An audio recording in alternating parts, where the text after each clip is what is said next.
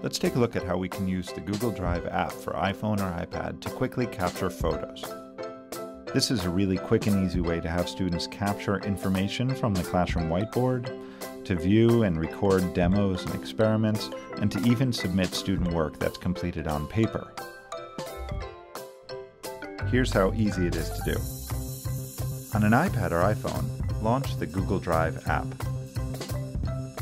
Once in the app, tap the blue plus button in the bottom right corner and select Use Camera.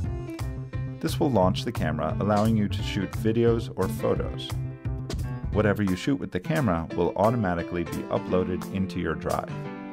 Then you can easily access it from a Chromebook, PC, or any other device. Once uploaded, files can be attached to assignments in Google Classroom and easily incorporated into docs, slides, and even uploaded into Google Forms quizzes. It's a great way for teachers and students to create and share digital resources.